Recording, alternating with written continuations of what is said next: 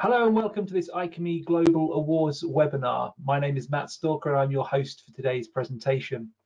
The IChemE Global Awards celebrate chemical, process and biochemical engineering excellence and are widely recognised as the world's most prestigious chemical engineering awards. Today we'll be announcing the winner of the IChemE 2020 Innovative Product Award, sponsored by Doosan Babcock. This award recognises the best project, process or product from the chemical and process industries. But first, I'd like to welcome our sponsor, Doosan Babcock's Head of Business Development, Process and Energy, David Irving. Well, thank you very much indeed, and good afternoon, everyone. I'm conscious that the name Doosan Babcock will be better known to some of you than others. Those of my vintage may remember the name Babcock and Wilcox, created over 120 years ago, probably best known for developing steam generation plant or boiler plant to you and I. So that's us, that's the same company. And after a couple of changes of ownership, we've been part of the South Korean conglomerate Doosan Group for nearly 15 years now. Nowadays, we do maintain a market share to service our customers' heat and power needs, both for electricity generation into the grid and industrial applications.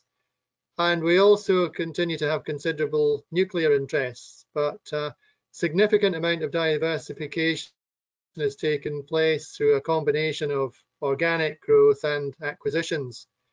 That's led us to the point where we provide multidisciplinary engineering solutions, project delivery on new build projects, as well as upgrades and rehabilitation on established assets. And on those, we also offer long-term service agreements where we undertake turnarounds, outages, maintenance and repair services, life assessment, life extension programs, and performance improvement initiatives. Our customers nowadays range from operators of manufacturing and process plants in sectors such as hydrocarbons, chemicals, life sciences, and industrial manufacturing, through to product developers seeking a partner to validate and commercialize their designs. We have a team of industry experts involved in providing technical consultancy and very specialist services, as well as a range of test facilities at our Renfrew site near Glasgow, which is where I'm based. The growing world of energy transition is also of interest to us, incorporating decarbonisation and net zero carbon, coupled with the emerging hydrogen economy. So our background in emissions reduction and air quality control processes should stand us in good stead there, from concept through to full project delivery. There is information on our website about our capabilities, but truth be told, it doesn't really do justice to the range of what we do. So best to give us a call if you want to know more or if you have a particular interest. There's no doubt that developing Doosan Babcock into the diverse, flexible, versatile organization that we've become has been facilitated by our ability to either develop or adopt innovative solutions. It's therefore most appropriate that we sponsor this particular Innovative Product Award, because we recognize the key part that innovation plays in our ability to continually improve our services to meet client requirements. For us, innovation can be applied in many ways. It can certainly include the kind of product developments that will have featured in the nominations for today's award, culminating in the shortlist and winner due to be announced later. But for us, innovative thinking can be applied throughout all phases of a project, ranging from the application of advanced technologies or materials through to developing novel techniques and ways of working that result in our construction activities being more efficient or safer or beneficial in any way that protects the project cost, schedule, quality assurance and risk. So innovation really is at the heart of our business. I'd like to say a word about the current situation we find ourselves in, which has resulted in the need for this event to be in the online webinar format. I'm sure, like myself, you'd rather be in our grand ballroom enjoying the company of colleagues, guests and peers. We're all relying on the innovative abilities of the pharmaceutical sector to develop a vaccine, and I'm sure you would join me in wishing those specialists every success in achieving that goal. It really can't come soon enough. So finally, I'd like to say thanks to the Institution of Chemical Engineers for organising this event and to all of those participating.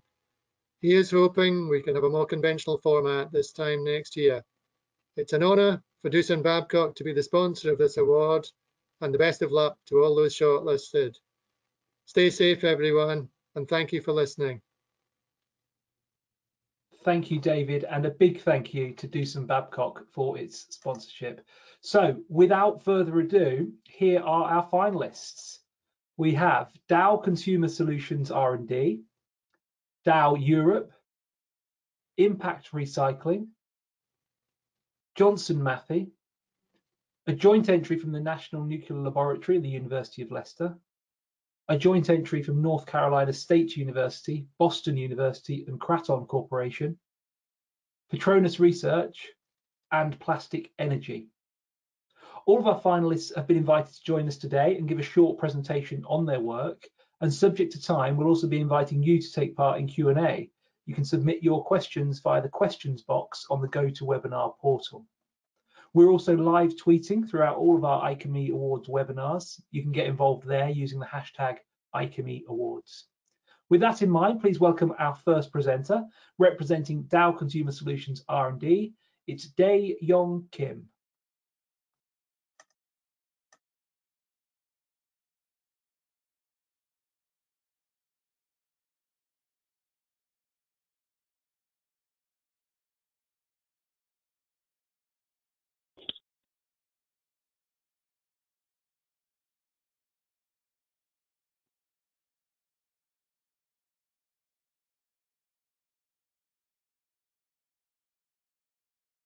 Okay, can you see my screen?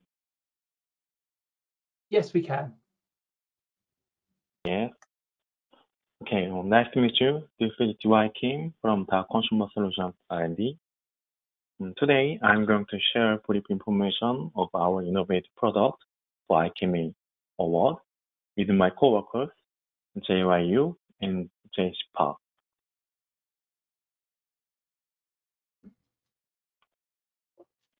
Let me start from object and aim of Dow V2003 UV.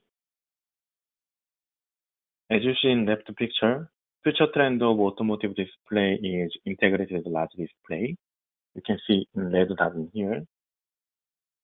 And as you see in here, it needs autonomous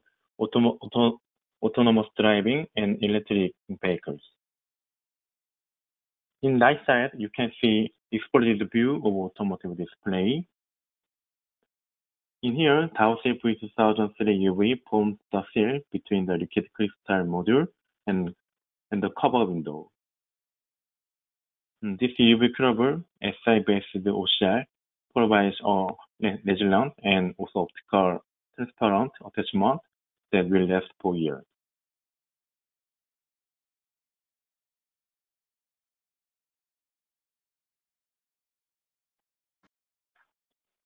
This is supplementary information how product operate. For pure chemistry, Dow V2003 UV employs a UV-initiated radical reaction. With UV light, photoradical initiator decomposes. A propagation reaction leads to a three-dimensional cross-linking network and ultimately uphold a cured elastomer. For schematic assembly process for fabricating display modules, Dow V2003 UV is dispensed on the substrate followed by lamination by cover glass. Then, as you see in this figure, a UV light is used to initiate a curing reaction. Radiation is from the top surface of cover glass, which adhere the cover glass and liquid crystal module.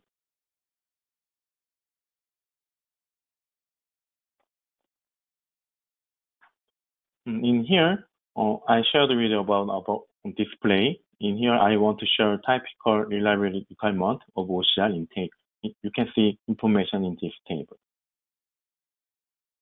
In left side, for consumer display, target application is cell phone, monitor, and TV. And as you see in this test item, it's relatively light condition by comparing with automotive display in this table. For automotive display, in addition to harsh requirement, high temperature and increased read time at site, require enhanced light stability either. With this elevated requirement for automotive display, acrylic wood shells are unsuited to automotive display due to failure mode, yellowing, delamination, and hazy when exposed to harsh conditions.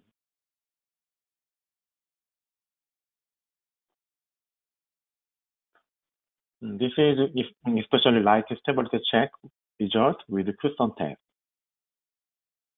When we comparing with the acrylic-based OCR product A, B, C, there was a noticeable increase in yellowing value, B value. You can see graph in left side. And moreover, as you see in right picture, a severe yellowing at the edge was observed with the product. With this light stability check result, we can see that Dow Steel V2003 UV is designed to endure harsh reliability condition, and it verified with this light stability test.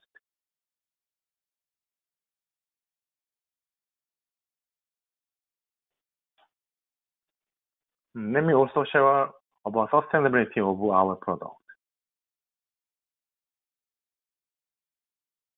Dow Steel V2003 UV is environmentally friendly product. It contains silicon polymer and photo initiator without any additive. This volatile solvent-free formulation contributes to a cleaner environment. In rework process, especially in our customer site, for cleaning step,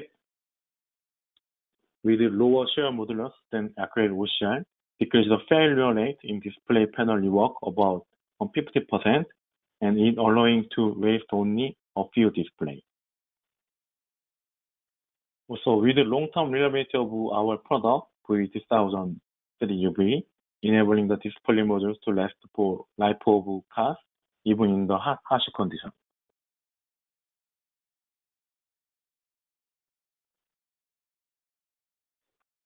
This is the last slide.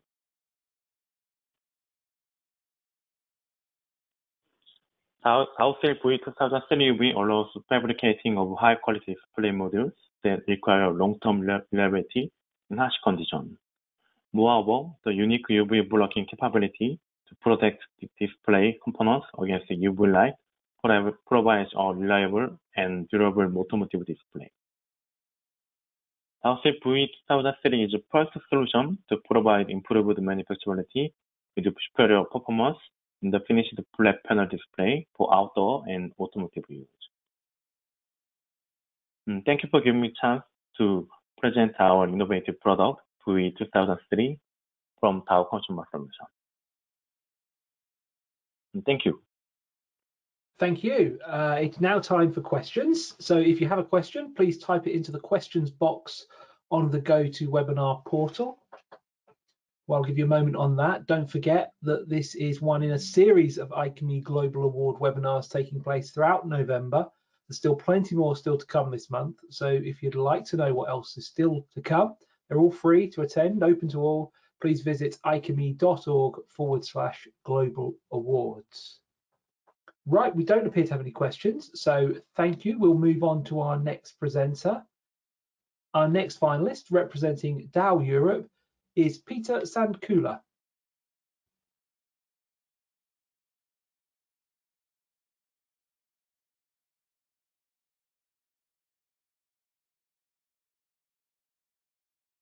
Can you hear me now? Yes, we can hear you. Hopefully you can also see me in a minute. Yeah, we can see you too. Okay, so let me pull up the presentation here. So I hope the presentation is clear. I should be showing my the first slide with the introduction. As you can see on the left-hand side of the slide, a lot of plastic waste occupies the European and global mindsets. We don't want plastic waste to end up in the ocean. So one of the ways how we can make this happen is by making sure plastic waste coming from household and different other sources is actually recycled. And one of the projects that we were setting out, which we proposed here for this award, is the one that you're seeing on this slide here, where we have been developing with several partners an adhesive-free, polyurethane adhesive-free, print-protected, polyethylene-rich stand-up pouch for detergent dishwasher tabs that you can use in your dishwashers. This package is, as you probably know, a relatively famous brand. And we have been very grateful to be able to collaborate with Reckitt Benckiser and one of our customers, Druckpol, on this project to be able to develop more recyclable packaging, which then in the end will allow to make overall packaging circular and bringing it back to the stream as a new material that can be used again, which with most of current structures on the primary packaging markets that you find in supermarkets is not very easy today. So the objective from the beginning in this project was to develop a system that would have the maximum recyclability when it's coming from the consumers back into through the waste stream, through sorting plants back into the market for recyclates that can be used in applications, in packaging applications again. Let me tell you a little bit more about the concept here. A typical structure that you can find in the market is the one that you see on the left-hand side in the middle of a polyester printed film, a very thin one that is adhesively laminated to a polyethylene film, which would be a sealant film for closing packages. And this is a very common structure today in the market for a lot of packaging. And the inventive step or the idea behind the concept that we have been developing is that we would replace this outer layer with a layer that is extrusion coated and polyethylene extrusion coated onto the more or less same sealant film. There have been changes in the sealant film as well, as you see on the right hand side, but the key invention and the key new capability that was developed was to use extrusion coating directly onto a printed polyethylene film, which avoids this polyurethane adhesive, which can be a disturbance or a secondary material in the recycling stream, which can deteriorate the quality of the recyclates. So in order to have optimal quality of recyclates, you would want ideally to be not using this kind of polyurethane adhesive, but that is only possible if you use this extrusion coating technology, which applies a very thin coating onto the top of a printed polyethylene film, thereby avoiding the use of a polyurethane adhesive in between, but still protecting the print on the inner side between these two films in order to make sure that there is no scratching or scratching of the print, so that this is also of high quality and very well protected. And this technology has not been used in this breadth in the market, and therefore this was as well a quite new industry setup with a lot of collaboration along the value chain. Now this slide tries to illustrate a bit the mechanical or some performance characteristics of this recyclable structure. We are comparing here the incumbent polyester polyethylene structure combination with a pure polyethylene system that has been created with this project, and you see that the barrier is even improved, but that the other parameters like packaging speed, efficiency, the gloss, the stiffness or the standing ability of the pouch on the shelf, and the openability by easy tear are very well comparing to the incumbent material, which is why this is already commercial in the market. You can buy it in several European countries and has been already quite a nice success in the market and also for Reckitt Benckiser as a brand owner. And what we wanted to illustrate on this slide is simply some of the key elements that enable this. We have some materials that we were specifically selecting and developing for this kind of new application and new technology to enable adhesive-free packaging, primary packaging, standard pouches, and ultimately also illustrating that we were using our Pack Studios, which is a collaboration platform that we have established in all of our geographies, to be able to bring packaging solutions faster to the market with the partners. And one point that I wanted to illustrate as well on this slide is that we have also worked on an LCA assessment for this technology in order to make sure that the footprint of the solution, the CO2 propellant and everything else meets the requirements of the future circular packaging market. And with that, I thank you for your attention. Thank you very much, Peter. So once again, we will pause for questions. So if you have a question for Peter, please type it into the questions box on the GoToWebinar portal. Whilst we wait for questions, now is a good time to thank our volunteer judging panel led by Head Judge Keith Batchelor. The judges work tirelessly to review and score every entry across every category, and you can find out more about their work on the IChemE website, icheme.org/global awards. Okay, we don't appear to have any questions for Peter, so thank you very much. We will move on to our next presentation. Next up, we welcome our third finalist, and representing Impact Recycling, it's James Finlayson.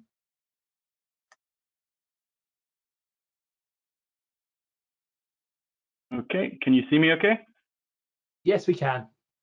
Okay, so this is BOSS, that stands for Baffled Oscillation and Separation System. This is our project here at Impact Recycling. So Impact Recycling was set up to commercialize the BOSS technology. I'm the technical director and one of the founders, James Finlayson. And BOSS was my project taking it really from a lab scale technology through to the commercial scale that we see today. Before I get into what BOSS is and what works, I'd like to look at a couple of pictures. This is essentially a pile of plastic. And I'd like to think about how we get from this pile of plastic to these pictures here, which are essentially pictures of high-value consumer-ready products. The left being a HDPE bottle that some of you might be familiar with, and on the right-hand side, these are panels for a coffee machine, and that's polypropylene, not polyethylene. So from this to this, and really I'd like to highlight the three innovations that I see that have really made this possible. So the first innovation is BOSS. What is BOSS? Well, BOSS stands for Baffled Oscillation Separation System. As a quick overview, it's a scalable, automated, water-based separation solution for mixed plastics. It's completely color agnostic, meaning that all plastics that go in can be separated based upon their apparent density. This means that all black plastic can be recycled, as well as other colors. BOSS separates the hard-to-recycle mixed rigid waste plastic. So essentially, what we were looking at in that picture before was the pile that has been left behind after easy to recycled, easy to identify by their shape plastics have been removed. We really are going after the mix of plastics that's there, and the only way that we can separate them at scale is by density. Our system is unique in that it only uses water to achieve that density separation. And that in itself is quite special because 70% of the plastics that were in that pile were polyolefins, polyethylene, polypropylene, two commodity plastics. They both float in water, so being able to separate them using only water is in itself quite innovative.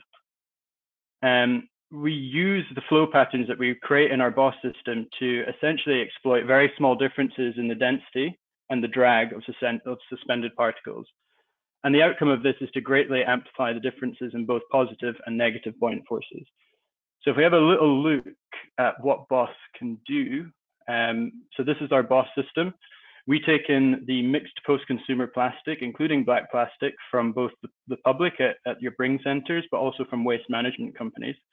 Like I say, this is a pile that's been previously being exported, incinerated, or landfilled. So we're adding new recycling capacity with our BOSS process.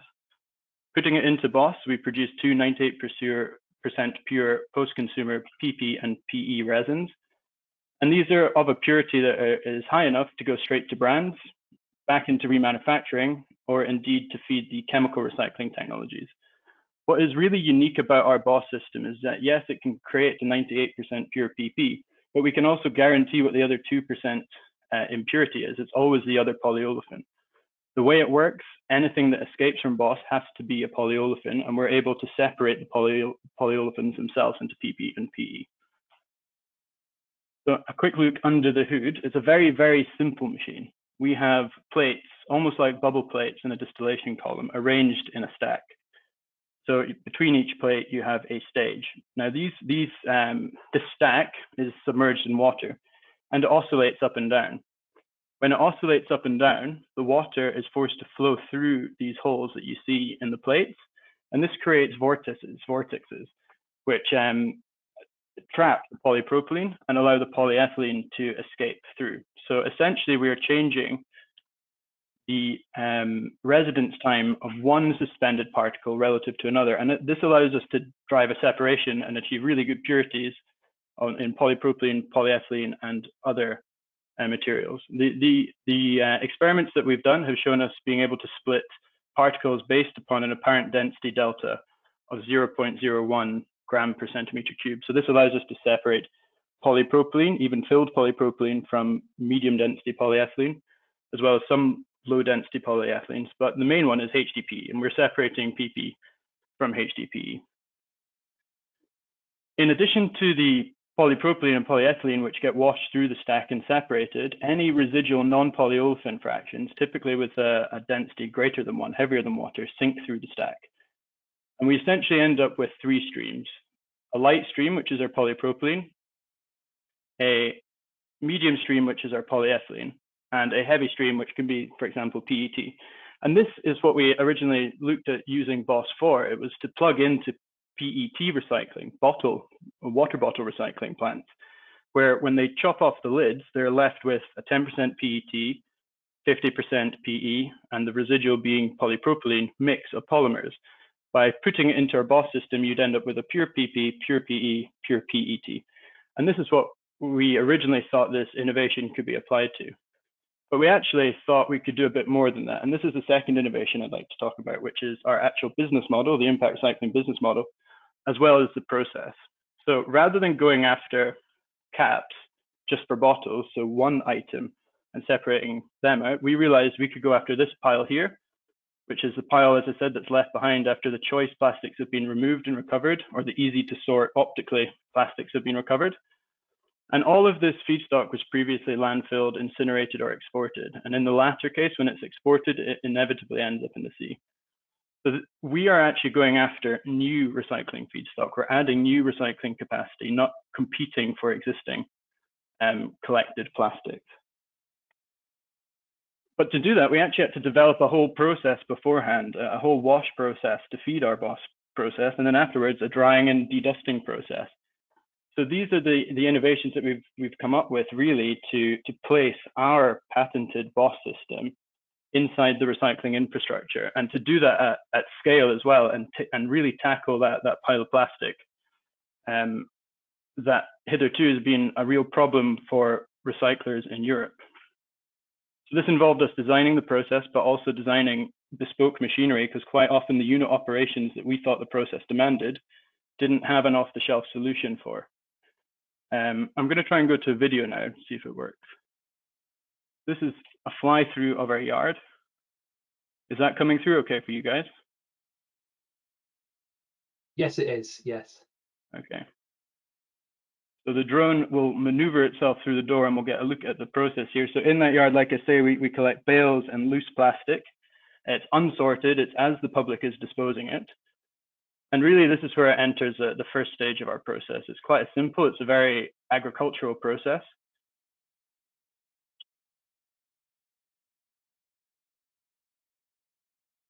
And what you see here is our first stage shredder. So the material goes into a shredder. Inside here, there is a screen that's 50 millimeters across, and this produces a shredded plastic. As it's being transported along here, we can demetal the magnet to remove ferrous metal.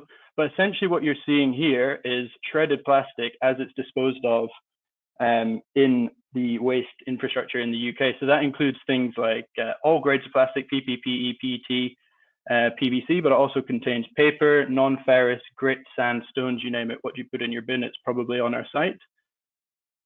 From there, we enter our wash process.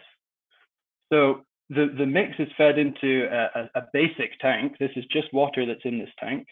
The floating fraction is conveyed along, and by that point, it's pure polyolefin. But you do take out the non-polyolefins at this stage, and we take out two distinct fractions. The first fraction is your heaviest non-polyolefin, so PET, polycarbonates, heavily filled PVCs.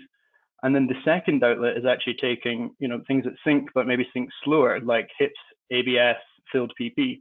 So we end up with two technical grades here, one that is slightly more contaminated and one that is manufacturing ready. The floating fraction, however, is then conveyed along up into a knife mill. So inside here, the 50 millimeter plastic is chipped down to 8 to 12 millimeters, and from there it's passed into a wash tank. This is a warm wash that uses a surfactant to penetrate any glues or labels that might have been on the plastic, soften them up so that they come off at the next stage, which is drying. And the clean polyolefin is produced and collected here. Now, at this stage, this is no real value. It is 50% PP, 50% PE. Together, they can only go into low value applications. The mechanical properties are actually quite terrible as they are. But then we feed our BOSS process. So the mix goes into our BOSS process where the separations occurs. This one is purifying polyethylene. This one's purifying polypropylene. And a 98% pure product comes off. It then goes into a spin drying process before going into a countercurrent air wash. And this really allows us to produce a manufacturing ready polypropylene or polyethylene regrind here, which is what you can see on the right here. We have been selling our products into UK manufacturing now since we set up. Newcastle, that process you see there can do 6,000 tons per year of that mixed feedstock as an input. All the polypropylene goes into good value end products like paint pots, etc., packaging. However, it turned out that the polyethylene, although being very pure, didn't have the same number of markets that our polypropylene did. So this is where I'd like to introduce the last innovation. When you look at this pile of plastic, yes, it's polypropylene, polyethylene, different kinds of plastics. But if you then were to separate 100% pure the polyethylenes, you'd still end up with a mixed molecular weight polyethylene. You'd have some injection grade material, some extrusion grade material. You'd also have rotomolded materials, and all of these materials have different rheologies, which is where we came to our next problem. Yes, whilst BOSS is vital in unlocking high purity polymers from commingled waste streams and preserving the mechanical properties, the plastic industry itself is actually set up to accept grades based upon a number of processability metrics. How fast does it flow? How stiff is it when it flows? And can it take a color master batch? Can we recolor the plastic? And this has been a real challenge to the scalability of post-consumer recycling. It was potentially even a limiting factor. Yes, we could keep unlocking all this plastic for recycling, but if we didn't have good applications to put it into, the economics just didn't stack up. Well, thinking about that problem, we've developed with our partners, Plastic Science by Design, an FDA-approved rheologically dynamic additive for use with post-consumer plastic. So what you're looking at here is our material, which is a range of different molecular weights, all flowing at exactly the same speed under the same temperature and pressure conditions. Normally, when you put a recycled grade of plastic in here, these strands would start to break because it would get runnier, it would get stiffer, it would get flimsier, depending on what the mother feedstock molecular weights were. Our additive works without changing the mechanical properties. We don't use peroxides. We don't go in there to change the molecular weights or the bonding, but what we do is we have a rheologically dynamic additive. It only becomes active under certain temperature and shear parameters. And this is an example of what we can do. So this is our material, that pile of plastic you saw in the yard, being used to make very glossy, very high value consumer packaging. So this is post-consumer collected plastic being turned back into a consumer-facing product. And why this is innovative is that that pile of plastic that we were looking at before had every kind of polyethylene in there. These two extruded tubes should be flowing at completely different rates. They should not be consistent. But our additive, under the temperatures and pressures that are experienced in that barrel, act as a micron layer, which essentially control the no-slip condition, the boundary layer. And that allows us to specify how fast that boundary layer shears at, what the flow is. And by controlling that, we are able to make these high-end products. The way the additive works, though, actually allows us to recolor the polymer. And that's maybe a bit disingenuous. We're actually recoloring just the surface of the polymer. The additive occupies that micron layer between the polymer melt and the processing machine. And because it stays there, it can take on the color. And once we've added white to it, for instance, we can then recolor it any color, including impact blue.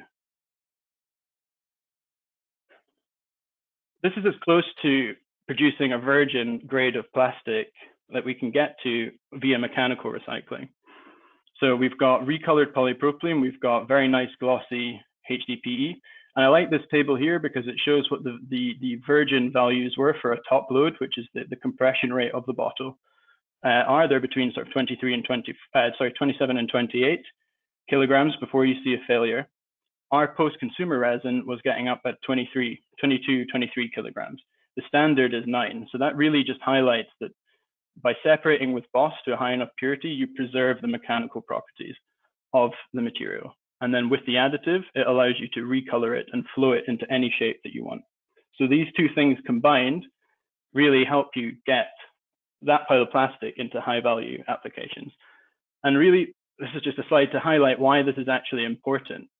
The Plastic Pact was set up between the government, NGOs, brands, and distributors to look at how they can address the challenge of plastic litter, essentially. And the sort of 3 targets that they've set is 100% plastic packaging to be reusable, recyclable, or compostable by 2025, 70% of plastic packaging effectively recycled, and by 2025, 30% average recycled content across all plastic packaging. These first 2 are only achievable with something like BOS, something that you can separate commingled waste streams out into pure polymer types and not exclude 30% of the waste flow because it's black or it can't be seen optically. This last one here, this is all the additive. We can unlock all the plastics that we want, but unless we can plug directly into existing infrastructure, into existing reforming activities, it's never going to work. So these sort of 4 slides here are essentially putting numbers to how we get that to that. But it's not just about litter, though. If you look at sustainability in the round, the carbon savings are the real winner when it comes to mechanical recycling. For every ton of mechanically recycled polymer, we displace 1 ton of virgin polymer and prevent the emissions from incineration and export. So these are some numbers that we've had in our life cycle analysis. Not all chemical recycling is the same, but the particular BASF solution that we were looking at had 4.2 tons of CO2 per ton of chemically recycled product. Incineration, when you include collection and the fact that you have to bring in more virgin to displace that incinerated polymer, is 4.1 tons per ton produced. Mechanical recycling is under half a ton, but with our BOS mechanical recycling, by virtue of the fact it has a 30% higher yield than traditional recycling processes, and its increased throughput comes down at 0.125 tons of CO2 per ton of recycled product. So that's been a bit of an overview of the journey so far, and I'd just like to highlight what we're going to be doing next. We're well on with getting BOS to work on flexibles, just like the previous speaker spoke about the challenges of having multi-material laminates in a waste stream. We're actually adjusting our system so that we can separate films, flexible plastics, monomaterial and multi-material to unlock the circular economy in flexible plastics. We've developed it to work on fishing nets, and if it works on fibers, it also works on carpets and clothing. We've also, in the process of launching a BOS system to deal with increased medical waste flows. So the PPE from COVID has really, seen a lot of polypropylene going to incineration that doesn't need to, as well as for technical polymers. And in terms of the rigid recycling, which we're currently doing, we have pressed go on a plant in Groningen on Holland that can do 25,000 tons per year. We're about to sanction a plant in Manchester for the same capacity. And we have licensed the technology to chemical recyclers over in the USA, which is PCT, a spin out of Procter & Gamble. Thank you for listening.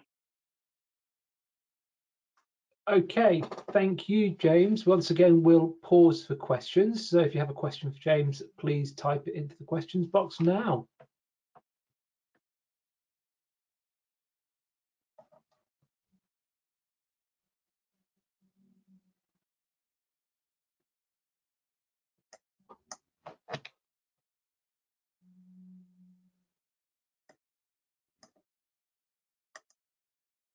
Okay, we have our first question. How does your PCR odor compare to traditional mechanically recycled PCR?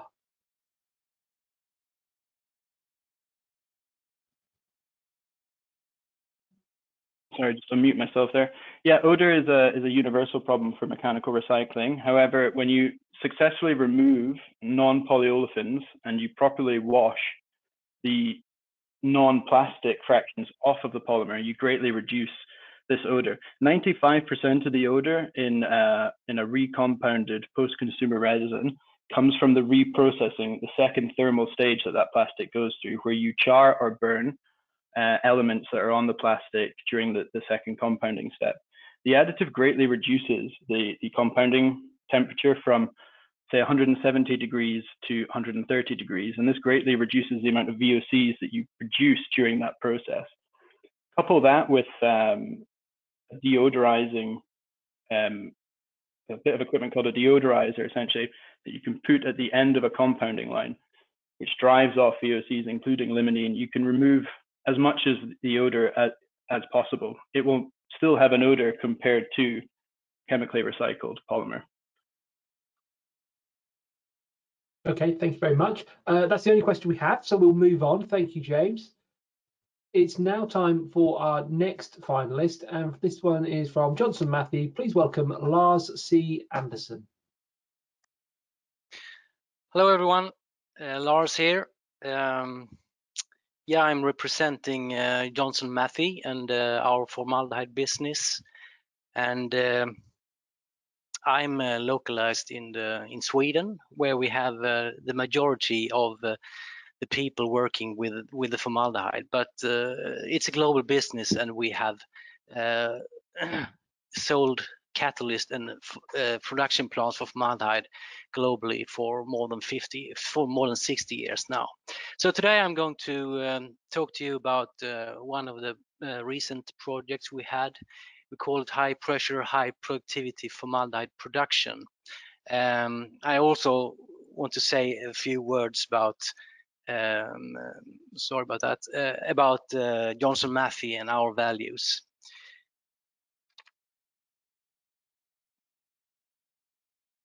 So Johnson Matthey's vision is for a world that's cleaner and healthier today and for the future generations. We are leaders in sustainable technologies, and we apply our science to solve our customers' most complex problems. We work with customers and partners across many different markets, of course. We at Johnson Matthey is using science to tackle mainly 3 global challenges, and that's how we have organized our company. One is the need for clean air. Another is the conservation of our planet's natural resources, where probably our project I'm going to present today fits in best. And the third is the requirement for more affordable, increasingly personalized healthcare. We invest in research and development to ensure our science stays cutting edge.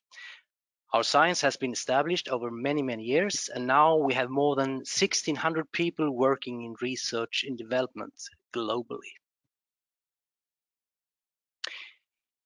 In JM, we work in partnership with our customers, understanding their problems, stripping complex issues back to the fundamentals, and developing solutions. We establish long-lasting relationships with our customers, which are built on trust and understanding. Detailed modeling and understanding of materials and production procedures means we can develop new materials, formulate products and design processes to manufacture specific materials at commercial scale. This creates value for our customers, enabling them to improve the performance of their products, reduce capital requirements, bring products to market faster, reduce their environmental impact, and comply with regulations or legislation. And I think the project I'm going to talk about now is a perfect example of many of these things, actually. So I don't know how many of you are familiar with formaldehyde and what that is and how it's used.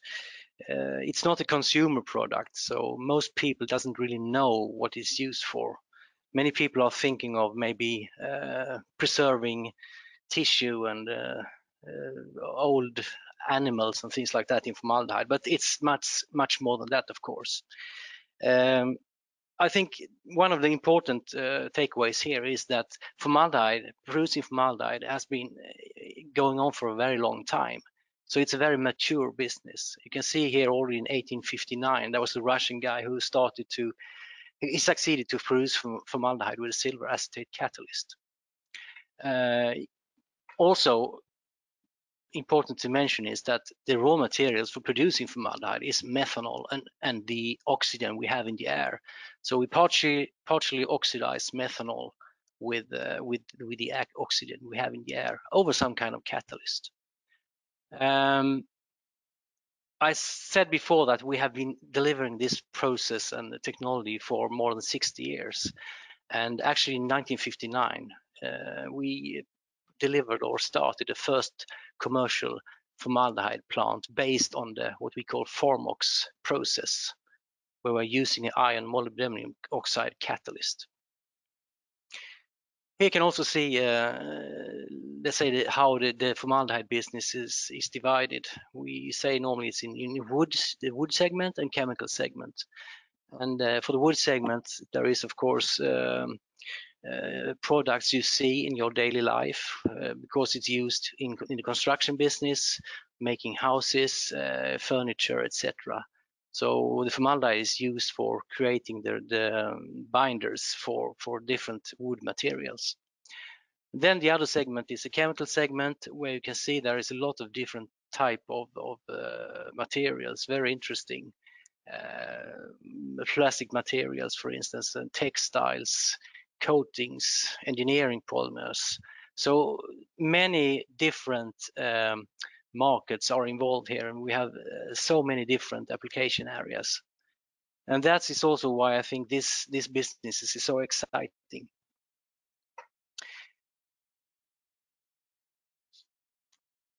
This slide tries to demonstrate how we have led the market through coming up with new innovations and news continuously.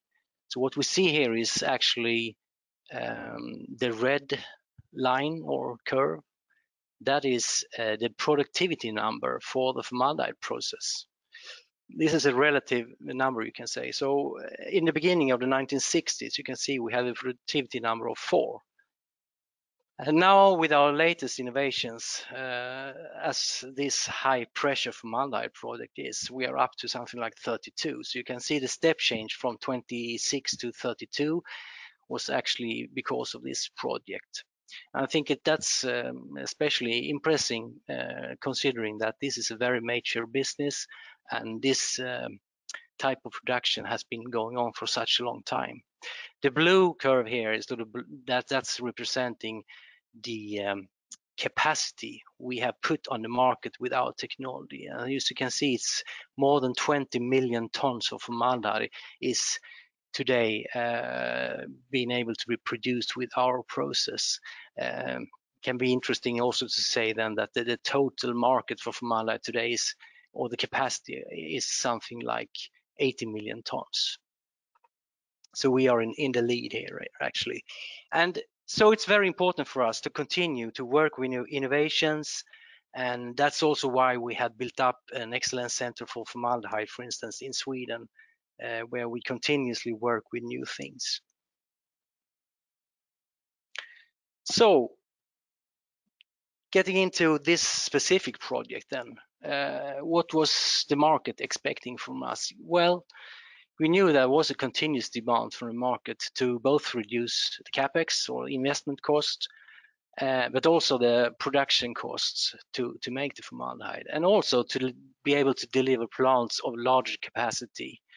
When I showed you the slide before with the different type of products, in the chemical segment, we now see new applications popping up requiring very, very large volumes of formaldehyde.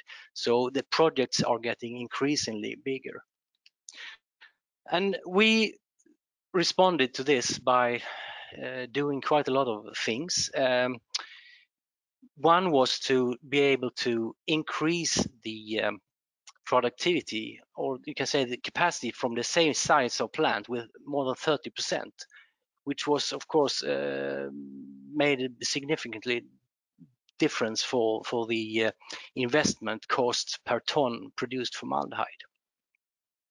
We also at the same time increased the operation flexibility, how you can, let's say, play with the plant. You can operate it at low speed, low output, or high speed, high output, and still get very good performance and a decent direct variable cost.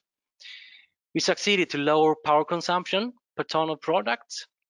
At the same time, we kept the high standard of the Formox product line. We secured cooling of the reactor. This process generates a lot of heat, and since we didn't really increase the size of the plant or the size of the reactor, but we still succeeded to produce 30% more product, we also increased the heat load with 30%. So we had to do some serious development of the reactor to be able to secure the cooling characteristics. We also had to do a redesign of the incineration system we use. We purify all the off gases from the plant, and we had to do this to keep down the size of the equipment, and also to be able to meet the capex demands. Of course, we also applied all the latest knowledge of safety standards and other relevant operating feedback into this new design. And I think also it's very important to pinpoint here that the success factor here is also to work both with the catalyst, which we had to develop a new catalyst to be able to cope with those new operating conditions, together with the new plant. So very important for us to be able to work with both, and that's also one of the keys in this project. So well, I would say I think this was a remarkable effort. We actually kicked off this project in the spring 2016. Went on with a quick and hard pace, and already 1.5 years later, we were able to test in full scale the newly developed catalyst in a customer plant in Mexico with good results. And during this project phase, where we have developed the new, let's say, technology, both for the catalyst and also at the same time for the plant, we also kept the sales guys and informed on what was going on and what was going to come, and they of course tried to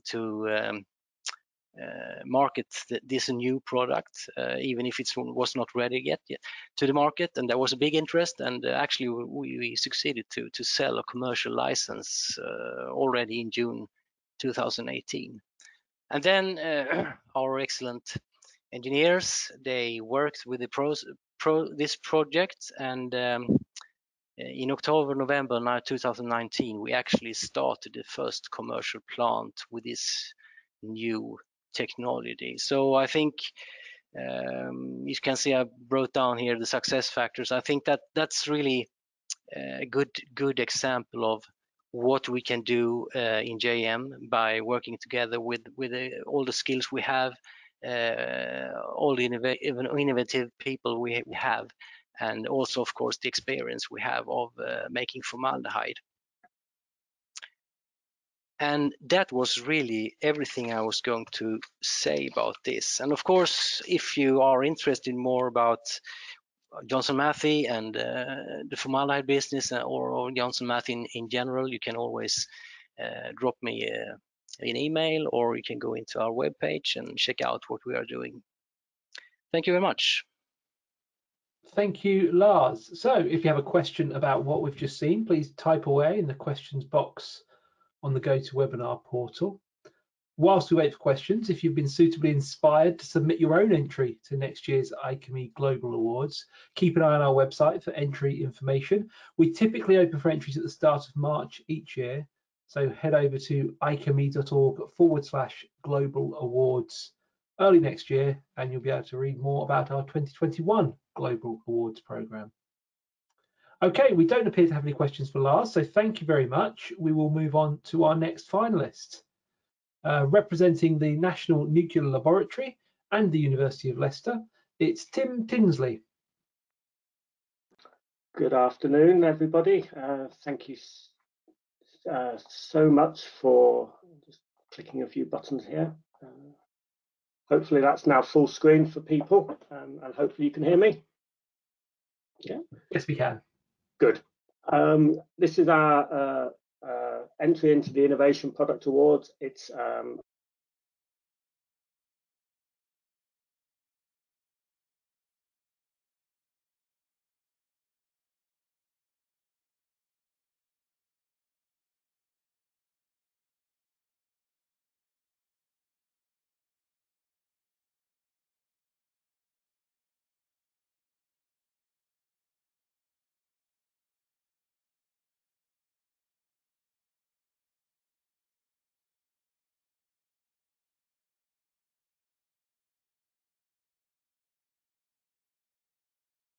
Okay, we appear to have lost Tim. We'll just give him a moment to get his connection back and see what happens. If not, we'll move on to our next presenter and come back to Tim. We'll just pause for one moment and see if his connection picks up again.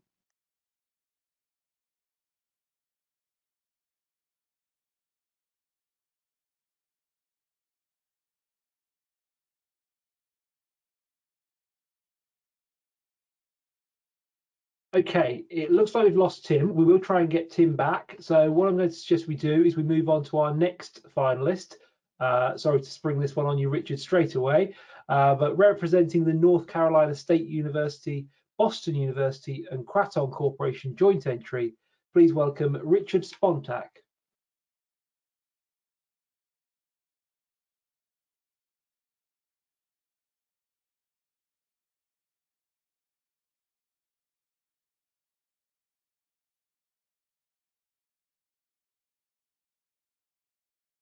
We can't hear you yet, Richard. You will just need to unmute yourself before we start. There we go. How's that? Perfect. Thank you very much. Okay. And I'm going to get rid of that. Okay. Okay. Good morning, everyone from the United States. It's a great pleasure for me to present our research area in terms of an innovative product. This is a collaborative effort between NC State University as well as Kraton Corporation and the National Emerging Infectious Diseases Laboratories at Boston University. And let me just move this off to the side so you can see everything. So people who have been involved in this product, which deals specifically with self-disinfecting polymer that prevents spreading COVID-19, include Professors Galati and Scholl at NC State, Dr. Vijay Mehtar at Kraton Corporation, and Professor Anthony Griffiths at Boston University. I'd like to preface this talk by just pointing out our sincere gratitude to the judges for choosing this entry as one of the finalists in this year's IChemE Global Awards. So let's begin now with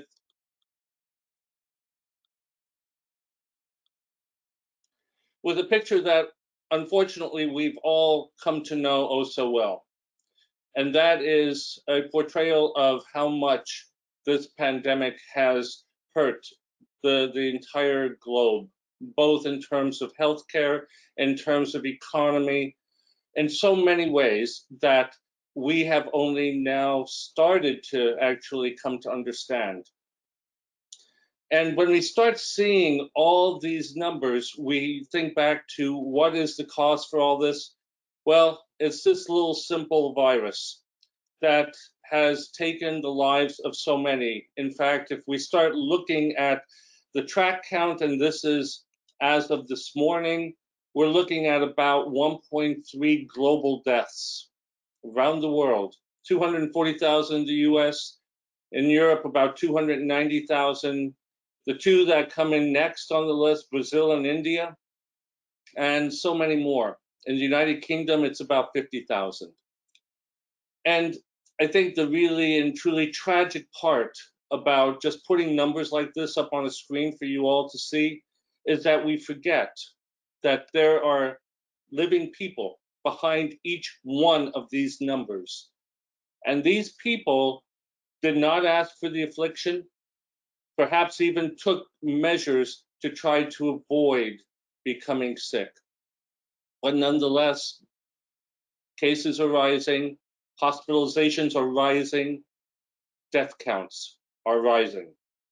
And so we came up with a question of how can we help on a global scale, not just a local scale. Well, of course, using personal protection equipment such as face masks or face shields or anything that would effectively mitigate the transmission of this virus, SARS-CoV-2, via droplets from exhaled air or aerosols. We could use that, and we should use that. We should be attentive to social distancing to ensure that we are protecting others as well as ourselves and our loved ones. Yesterday and today, promising news came out about potential vaccines from Pfizer and Eli Lilly. But we have to ask the question, can we do better? Do we always have to be reactive rather than proactive? And that's what brings me to the innovative product. It's referred to as Biaxum. And this particular material has tremendous versatility and it's incredibly effective. So first of all, what exactly is Biaxum? Well, it is what's called in the polymer field a block polymer, due simply to the fact that there are certain blocks of different polymer moieties along the backbone. And what we see here is that there are 5. The end blocks are T-butylstyrene. The intermediate block is an ethylene propylene rubber. And the middle block is really the most important one for this application. It's a partially sulfonated styrene block. And so when we start looking at this type of material, the first thing to recognize is that it's actually considered a thermoplastic elastomer. And if you follow any of the market trends regarding materials development, you would know that in 2019, thermoplastic elastomers accounted for about $22 billion industry in the United States. If we look at the projection for 2024, now we're looking at about $28 billion. So these types of materials are very important. And the thermoplastic elastomer basically depends on end blocks that are thermoplastic for strength, stability, and processing. This intermediate block provides the material with toughness and flexibility, so it's not a brittle material like a polystyrene plastic would be. And this middle block, because it is now partially sulfonated, provides really effective antibacterial and antiviral properties. In this way, this combination of properties is unique and considerably innovative in terms of all the functions that this one molecule can achieve. So BiAxum is inherently antimicrobial, and I'll show you in a moment that it is capable of killing SARS-CoV-2. And I will also like to point out that this additive, or not this additive, but this functionalization requires that this chemical compound, this moiety, is chemically attached to the polymer. So it is bound, it cannot come off. And now this combination provides durability, long-lasting effectiveness, and it can be used in conjunction with a wide range of surfaces. Now, this type of material, it sounds very complicated to manufacture, but lo and behold, it can and is manufactured in large quantities. So this is not a material that is produced on the bench scale. This is now into production. So let me give you, first of all, an overview of what is achievable with this BiAxum polymer. It can inactivate a wide range of both bacteria, that includes gram-positive, gram-negative, and antibiotic-resistant bacteria. And that includes MRSA, that includes E. coli, and most recently, that includes C. difficile. In addition, it can inactivate several viruses by as much as 99.9999+%. And that is statistically validated. And the time of exposure required is only 5 minutes. So if we look at the big picture, these are studies that were conducted at NC State using a BSL-2 laboratory.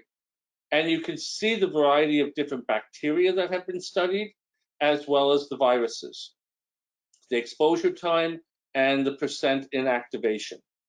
But why stop there? Let's go to some independent sources. How about Syngene in India? Different viruses. We see essentially the same kind of behavior. Our collaborators at Boston University with the BSL-4 laboratory were able to examine SARS-CoV-2 and to do a time-lapse study, and found that after 5 minutes, 99.99+% was achievable at the limit of detection.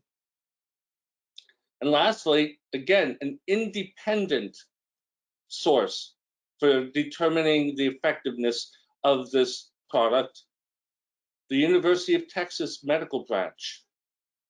And they collaborated what we found at Boston University. So what you are seeing here is overwhelming evidence that this particular type of material is a broad spectrum antimicrobial. It doesn't matter whether we are talking about bacteria, such as those that are responsible for hospital-acquired infections, or a pandemic-driven virus that can affect millions of more people over the next few months. What exactly is BiAxum? Well, if we take a close look, I mentioned that it's a block polymer, and in fact, it's a charged block polymer. It has the ability to self-organize. It forms a nanoscale morphology that consists of hydrophilic channels. So imagine that within this thermoplastic elastomer, we now have channels through which the protons from the sulfonic acid groups can migrate in the presence of water. This is what the morphology of this material looks like. It depends on what type of solvent is used for casting purposes. What you're going to see here are materials that were cast in this form, so that you can see that they do have continuous channels, and that is critically important. In addition, if we take the material before immersion in water, we see little evidence of sulfur from sulfonic acid groups at the surface, according to X-ray photoelectron spectroscopy. But if we now put it in contact with something like a phosphate buffer saline solution, which contains calcium ions, we can detect not only the calcium ions, but now we can detect the sulfur from the sulfonic acid groups. So they become accessible on the surface, which means that the protons from underlying sulfonic acid groups can get to the surface. What's the outcome? Well, quite frankly, it's amazing. Because what we start off with are intact virus particles, in this case, the SARS-CoV-2 particle. It comes in contact with the surface, but because of the enrichment of protons at the surface, we see a considerable reduction in the surface pH, down to below 1. That's only at the surface of the material, however, and it doesn't extend very far. And now what happens is this sudden drop in pH is enough to cause deterioration of the virus, and it completely destroys it. So that's the underlying mechanism behind this type of material. And as far as we are aware, no other product has been able to follow in this route and has not produced results that are of the same magnitude in terms of efficacy as the Biaxa material has proven. What are the advantages? Well, you can see that it can be used in healthcare, for face shields, for dressing gowns on textiles, face masks. It can be used for transportation modes in terms of what we hold on to or touch, or in that regard, touch screens. Or maybe we're looking at transportation in the airline industry or the train industry or the automotive industry. And it doesn't stop there because, of course, we can always think of putting coatings on countertops. So think of the desk that you're sitting behind right now. What if that surface became inherently antimicrobial? Or, of course, filtration systems. And again, common objects that we touch, because that is one of the modes of transmission of SARS-CoV-2. It is transmissible on what are called fomites, that is, contaminated surfaces, and survival of COVID-2 can last on the order of a few days to almost a month on some surfaces. So we see that this is a way to prevent the spread of COVID-19. Killing is efficient, 5 minutes or less. It's non-selective. It doesn't particularly go after a particular chemical moiety on a microbe, which means that the microbes cannot develop resistance to this approach. It's polymer-based. There's no worry about leaching out of nanoparticles. It's transparent and can be used in things like face shields. And it's highly durable because of its thermoplastic elastomer nature. It can be applied in terms of coatings. It can be applied as peel and stick films. And it has good compatibility and adhesion to a wide variety of different surfaces. What else is this particular product useful for? Well, it has high water transmissibility. And that means that it's actually suitable for other technologies as well, lending its inherent antimicrobial activity to these areas of commercial interest as well as research interest. For example, clothing, where we want to look at trying to transmit perspiration quickly for cooling purposes. Well, now the material can also be antimicrobial. Or what about humidity management through air conditioners? We now can install this antimicrobial material and have it provide a second function to air conditioning. What about water purification? And indeed, it is used for that purpose. Other areas that have proven very promising: electro-responsive materials for robotics, selective removal of gases from gas mixtures, in this case, removal of ammonia from mixture of ammonia and air. And we see that from a biogas separation approach, this provides selectivities on the order of about 1800. It can also be used for organic photovoltaics, providing relatively high current densities on the order of milliamps per square centimeters, efficiencies of about 7%, and a very wide range of applicability in terms of the wavelength spectrum. So this material, although right now I'm only focusing in on antimicrobial activity, has a lot of other promise in terms of what it can bring to our everyday lives. The commercial side of Biaxam. It's manufactured in its base form as a styrenic block polymer. And this is the facility in Ohio where you see these materials. Now, it's important to realize that Kraton Corporation is one of the leaders in the world for the production of styrenic block polymers. And to put this in perspective, here are some statistics showing the importance of these types of materials as compared to all other thermoplastic elastomers. The styrenic block polymers have led in 2015, and they are predicted to hold on to that lead well into 2023. And so we're talking typically on the order of about 400 to 500 kilotons produced worldwide, or I'm sorry, produced in the US. And it is incredibly fortuitous that Kraton Corporation has taken the lead in producing an innovative product such as Biaxam that is capable of now effectively saving lives. The functionalization of the Biaxam occurs with a separate producer that has a very long history with Kraton. There are, again, different ways in which the Biaxam can be applied. For example, direct coating onto removable or replaceable peel and stick films. And these can be used in a wide variety of applications, ranging from countertops and door handles to touch screens.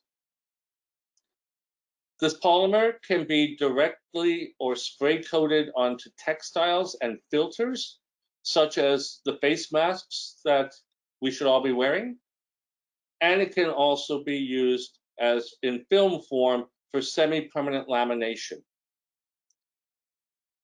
Now, this is in addition to what this material had been previously designed and used for, which is water filtration and, again, humidity management, as well as textile modification. So the antimicrobial aspects, and in particular, the anti-SARS-CoV-2 aspects of Biaxam, constitutes a uniquely innovative approach to trying to mitigate the pandemic that we are all going through. And this particular product is protected by numerous patents. So it is a material that is going into production worldwide for the purpose of saving lives. Before I end, I would like to just point out the individuals who, in addition to those mentioned at the beginning, have been intimately connected with this work from NC State, from Creighton, and from Boston University. Support from this work came from Creighton, Halyard Health, the Non-Wovens Institute at NC State, and the Research Triangle Nanotech Network. And I mentioned at the beginning that our colleagues at Boston University were the ones who did the time study of SARS-CoV-2. These are those results. And what you see is that at 5 minutes, we're at the minimum detection limit. That same is true at 10 minutes, 20 minutes, and 30 minutes. So you can get a feel for how effective this material is, especially if you want to compare it to copper, which is a well-known antimicrobial substrate. And this is what has been measured after 1 hour and after 4 hours compared to 5 minutes. And it's almost an order of magnitude higher than what we're able to achieve with this polymer. So in closing, I would like to again point out that we're not just trying to stop the spread of SARS-CoV-2 in this pandemic. We're here to prevent it. And the way that we can prevent the spread of SARS-CoV-2 is by developing materials that are antimicrobial, in particular antiviral, and that have the properties that a material like Biaxam does. So I'd like to thank you all for your attention. I would also like to again point out that we are honored to be selected as one of the finalists in this year's competition. And if you'd like to contact us, please feel free to do so with our contact information at the bottom. And lastly, stay safe. Thank you very much for this opportunity. Thank you, Richard. So once again, we'll pause for questions. And if you have a question about Richard's work, please type it in now on the questions box on the GoToWebinar portal.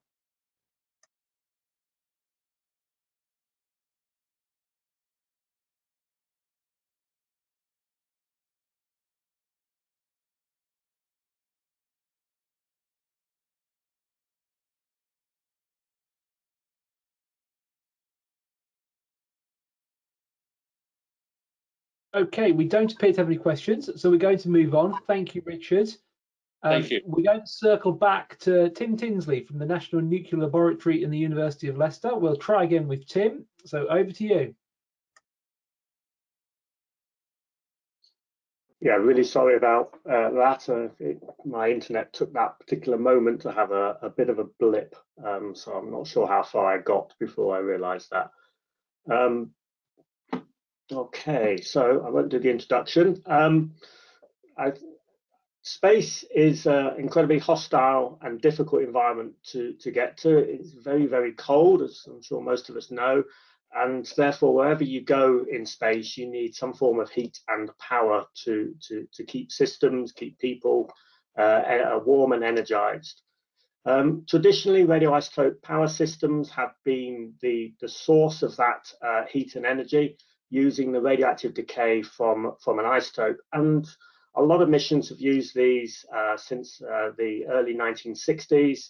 Essentially, every mission that's gone deep into space has had some form of radioisotope power system on board. Virtually all the missions to Mars have had some form of radioisotope system on board. And in fact, some of the lunar missions, including every Apollo mission, had a radioisotope power system on board. Traditionally, they've all been powered using plutonium-238, which is an isotope of plutonium that creates a lot of heat. But plutonium-238 is incredibly difficult and very, very expensive to make. In Europe, we have had the opportunity to make that in the past, in the 80s, but now in Europe, there is no viable supply of that isotope. The only supplies that are currently being made are in Russia and in America, and these are very limited. We were asked back in 2009 by European Space Agency to identify an alternative system and isotope for missions that they wanted to conduct into the solar system. And so with our partners, University of Leicester and others, we looked at systems that could do this and isotopes that could do this. And essentially, you need a number of building blocks of that system. You need the isotopic material that gives you the heat. You need a method to convert that heat into some electricity. And then you need to bring those two elements together into a system that can be put on a very large firework and launched into space and be done safely. All of those provides a significant challenge and a significant amount of innovation. Around the fuel source, as I mentioned, plutonium-238, if we had it available in Europe, I'm sure that would be our preferred isotope of choice. But with no plutonium-238 available, we had to look for an alternative. And surprisingly, we found an alternative in the plutonium stockpiles in the UK. Old or plutonium from civil nuclear reactors that have been reprocessed and stored, the older it gets, the more decay that plutonium undergoes. And one of the decay products is americium-241, has a 14-year half-life from the plutonium-241. And that isotope, americium-241, is very similar in properties to plutonium-238. It's a heat-generating, alpha-emitting isotope. So it actually makes quite a good substitute for the plutonium-238. Because it's growing in as a decay product in stored plutonium, it's actually relatively accessible. The material is stored in cans, and you've now got two different chemical elements that you can chemically separate. The americium that grows in, however, is an impurity in the plutonium. So by removing it, we actually take what is a waste, the americium that would end up being disposed of in a repository, and we turn it into something that can offer value. And in this case, offers value in terms of powering a spacecraft to explore the solar system. The other part of the technology it required is the energy conversion. And here, University of Leicester have worked with others to develop a thermoelectric system suitable for the temperature ranges that we experience on the system. You have the cold of space and you have the hot of the isotope. Therefore, you've got a delta T, and that allows you to drive electrical conversion. Bringing those two elements together, again, was part of the University of Leicester's team objectives to bring it together in a way that both delivered a system that can provide the power, but most importantly, was safe to launch. So a lot of the structure of the system is safety systems to deal with the variety of potential accident scenarios that can occur. So the real innovation here is taking what is a waste in the nuclear industry that the nuclear industry doesn't need, doesn't want, and turning it and repurposing it into something that can provide real societal benefit in exploring the solar system and potentially identifying interesting features, potentially even life on another planet. Now, I do have a short video to show. I've had difficulty with this in the past. I'm going to try a setting change that hopefully will then give you the sound. If it doesn't, at the end of the presentation, the IChemE do have a copy of it, and hopefully we'll be able to play it. So I'm going to turn off my microphone and play the video. If somebody can just quickly let me know when it's starting to play, whether the sound is coming through. Thank you.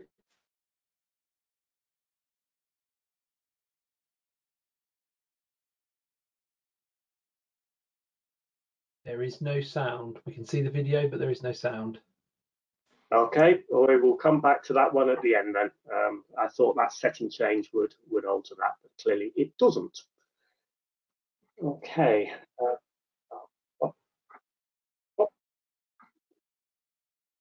Right.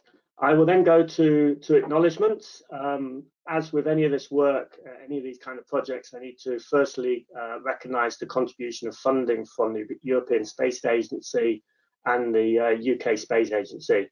They've been supporting this work since 2009, and they're continuing to support this work with the objective of the first mission being later this decade as a lunar mission.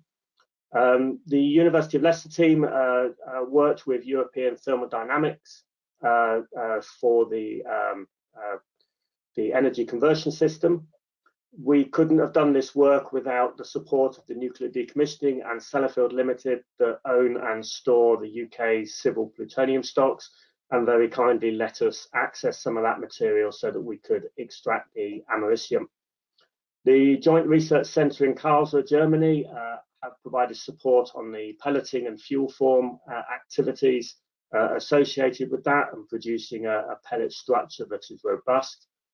The National Nuclear Lab actinide separations team up at Sellafield carried out the chemical separation and also carried out the work to demonstrate the system using real americium to generate electricity that was able to light a light bulb. And then finally, the University of Leicester research team under the tutorage of Professor Richard Ambrosi supported the system design and some of the fuel form activities. So that was the end of my presentation. If you're able to cut me off and show the video, that would be very much appreciated.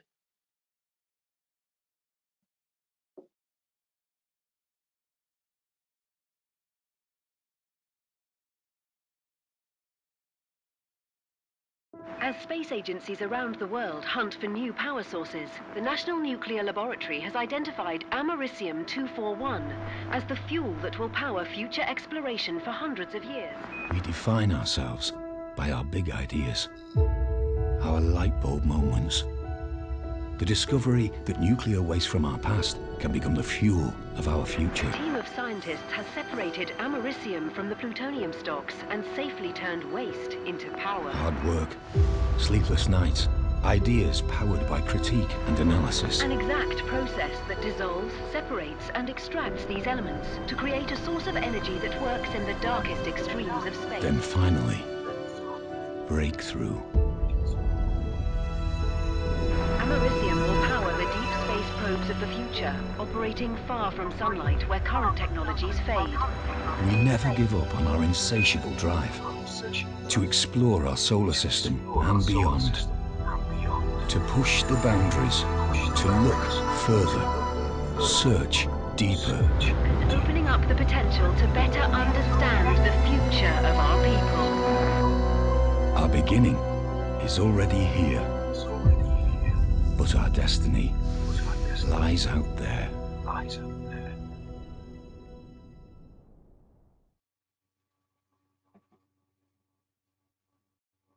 Okay, thank you very much, Tim. So that's the end of Tim's presentation. So once again, we'll take a pause for questions. If you have one, please type it into the questions box.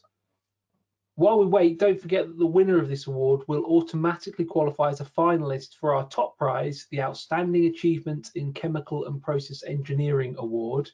Why not join us for that webinar too later this month? You can register at icheme.org/global awards. So we don't appear to have any questions. So thank you, Tim. We're going to move on. Next up, please welcome from Petronas Research, Fadli Hadana.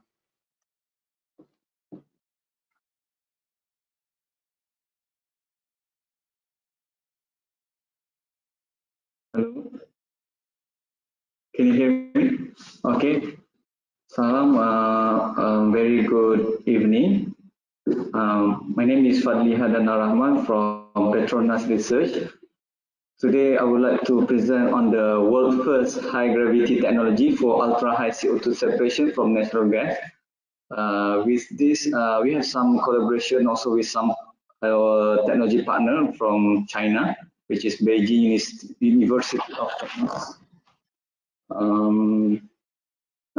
With our co-author is Mr. Radin, Mr. Azrul, Mr. Yazid, Mr. Azlan, Mr. Shazwan, Safwan, Ms. Zamzila, Ms. Amiza, Mr. Hamid, Mr. Shahril, Mr. Akram, Ms. Nur Faiza, Mr. Khaidir, and Ms. Nur Hayati. Okay, this is meant for the innovative product category for under IChemE Global Awards 2020. Okay, next. Okay, this is high CO2 fields around the world. As you might see, the blue dots representing the hydrocarbon volume inside the high CO2 fields around the world. So to unlock these hydrocarbon resources, we need some technology that is sustainable for the future and also has the minimum impact to the climate change. So in here, the arrows showing Malaysian. Okay, the problem statement. Sorry. So the normally the cryogenic distillation column has a massive footprint. It has about 30 to 40 meters of column height, and then normally it also has a higher weight due to tall column, and the material of packing and structure is very heavy. So it has for offshore installation normally has a higher capex, capital expenditure investment. Especially if you want to install for offshore application. So we do have some sustainability issue as well due to the CO2 production and the CO2 storage. So in Petronas, we also have some groups that is currently developing on the CCUS project in Petronas to resolving this issue. Okay, next on the cryogenic technology. What is the cryogenic technology? Cryogenic technology is referring to cryogenic miniaturization.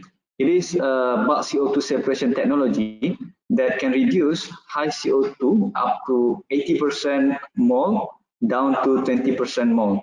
So it is utilizing a high gravity concept. It will improve the mass transfer and heat transfer in the column, reducing the packing volume and column height and also column weight as well. So ultimately, it will reduce the capex for overall AGRU system, acid gas removal system.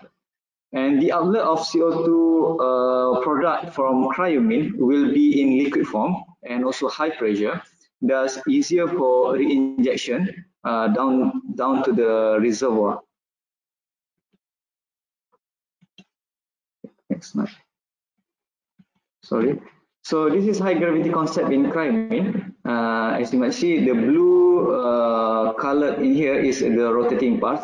In the middle is the shaft. There's some packing connected to the shaft. So the feed coming from the side will be in liquid and vapor form. The liquid will drop down to the reboiler, and the vapors will goes back to the column, and the vapors from the feed will goes up to the upper column, upper packing, and then goes up to the gas gas. And in here, the target CO2 will be at the 20% mole, and the bottom outlet will be 99% mole. So we have also target for the injection, which is the hydrocarbon loss is very minimum by utilizing this kind of technology. Okay, cryomine technology also use a high gravity concept to enhance mass transfer in a cryogenic condition. This will reduce the size and weight as compared to conventional column. In the left side, you will see the normal pack column, where it is very tall column. Only use gravity environment as we have 1G in here. On the right hand side is a rotating pack bed, which is cryomine we call. Using the centrifugal acceleration instead of gravity acceleration. So the packing will be like a very small, but it has rotating parts. And then the gravity environment is about 200 to 300 gravity for this kind of application. So we are combining a cryogenic distillation column with high gravity concept to produce this cryamine technology. We have done this concept for offshore application. So we have applied this technology, and then the target reduction from the column weight is about 50%, and then the column weight can be reduced by 30%, and ultimately the capex can be reduced by 30%. This is for overall AGRU system for the acid gas removal system. So this is some example for other application in China as well. To compare the original absorption tower performing the same flow rate. So the column height is about 33 meters, diameter about 1.2 meters, as compared to the small RPB unit we call, but maintaining the same diameter, but the column height reduced tremendously from the 33 meters down to 1.2 meters, but still the same feed flow rate for this application. So we are utilizing this concept for the cryamine for high CO2 application. So our Petronas technology development journey, we have started the ideation in 2013, where we have some draft of sketch and also pattern. And then we have some thermodynamic validation, mostly for binary and multi-component validation of thermodynamics. We also validate the EOS, equation of state, from SRK, and then we have some modified the binary interaction parameters.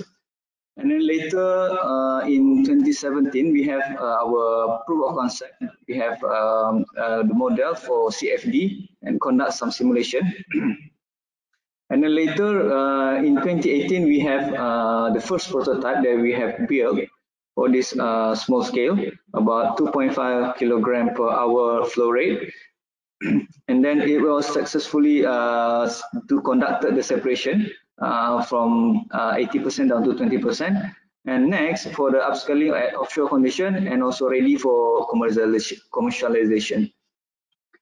So this is to share some process flow diagram of the cryamine column and also the 3D model. So in here we have in the middle is the rotating pack bed cryamine, and on the left hand side is the feed cooler. On the top part is the condenser and reflux vessel. Okay, this just want to show the cryamine installation and commissioning. We have the column, the cryamine column at the bottom at the ground level. We have 3 levels in here, and then the condenser and reflux vessel at the top second level. So this is the installation during the commissioning installation. So we have several type of insulation for low temperature, and then these pictures with the full insulation with metal cladding as well. So for cryamine separation performance, we have conducted several studies with some gas. This is the figure of 24 hours durability testing for 24 hours.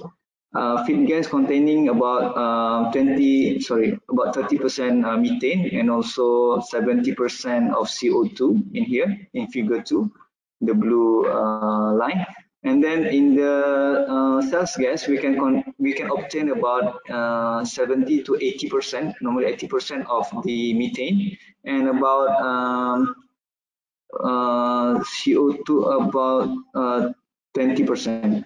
So in the bottom flow, we get hydrocarbon loss about 1 to 2%, and the top at 98% of CO2. Okay. So as compared with the CO2 and methane TX diagram at 45 bar, we have this bubble and dew point. So our target performance is about 80% of methane at the top product, and also less than 5% of methane at the bottom product, which is hydrocarbon loss. The red line is our the liquid, solid CO2 solid CO2 line. So currently we are still far away from the solid line.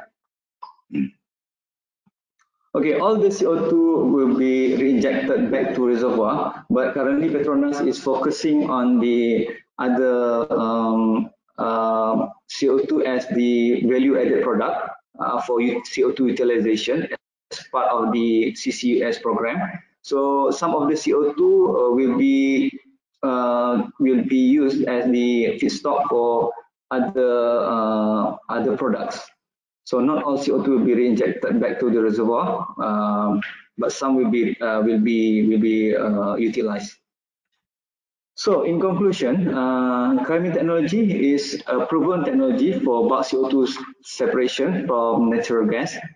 The research has took many years from ideation to pilot plant because we have several stages according to the technology readiness level. So it involves many engineering disciplines as well as process, mechanical, instrument, structural, and etc. ChemE technology reduce the capex to unlock the hydrocarbon potential from high CO2 fields around the world. That's our main objective. And then CO2 produced from ChemE as well will be in liquid form, thus enabling the more economical CO2 injection back to reservoir for storage. And then last but not least is in line with Petronas' aspiration to achieve net zero carbon emission by 2050. So that's all my presentation, but I have some short video about 1 minute. Maybe I can share with you. Wait.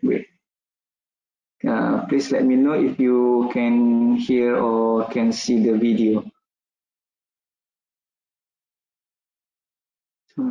Off maybe, webcam off.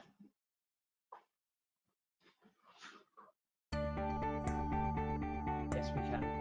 The world is now faced with an utmost challenge.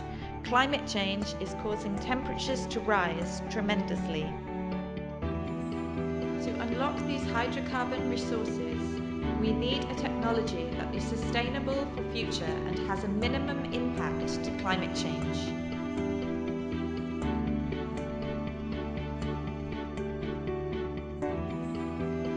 Conventional distillation column, normally associated with large footprint, high weight and ultimately high capex, hence not suitable for offshore application. ChemE is a CO2 separation technology that utilizes high gravity. It improves mass transfer and heat transfer in the column, thus reducing column height, column weight, and ultimately reducing the capex.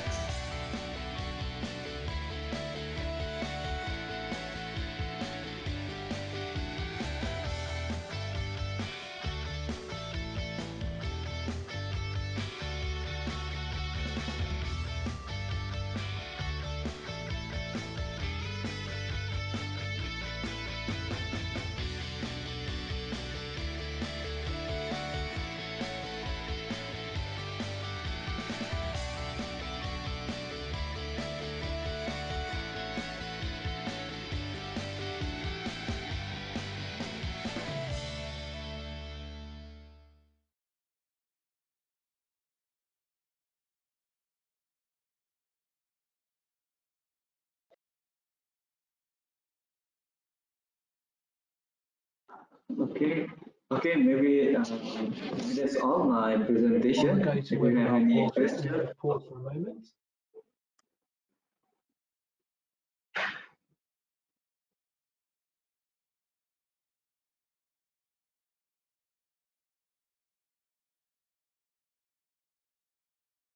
Right, we don't appear to have any questions, so thank you, Fadli. We'll move on. We have now reached our last presentation of the session. Representing Plastic Energy, please welcome Carlos Monreal.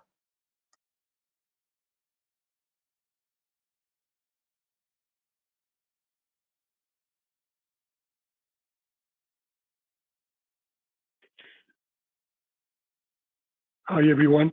This is Carlos Monreal, and I'm going to try to show my screen. Let me see if I display set.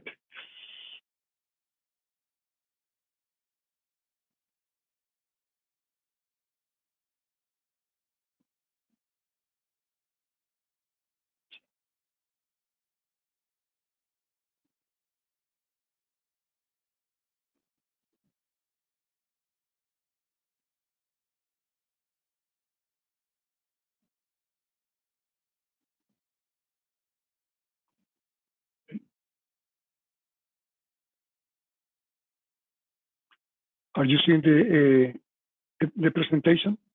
At the moment, we can just see a blue screen. Okay, just a moment. I'm trying to see if I can't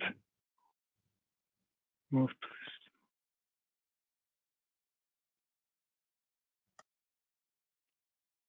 What about now? Now we can see your desktop, so we're almost there. Okay.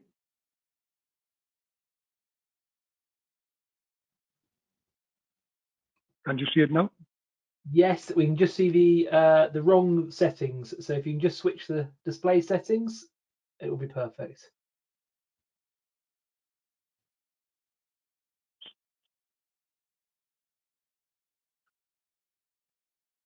So where it says display settings on the top left, there should be a drop down. You can just choose from. There we go. Perfect. Thank you. Okay, great. Thank you very much. Okay, so this is good afternoon, everyone. I hope to keep everyone awake. It's late for the evening, and this is a picture of one of the plants that we have operating, that is recycling plastics, and is located in the south of Spain. It is let me, I cannot move my presentation.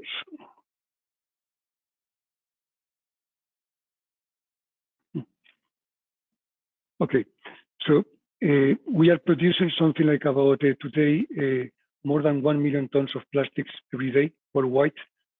I want to emphasize that this is really plastics are not really the problem. We keep talking for many years that plastics is a big concern, but really the plastic has nothing to do with what we do with the plastics once that we have used it.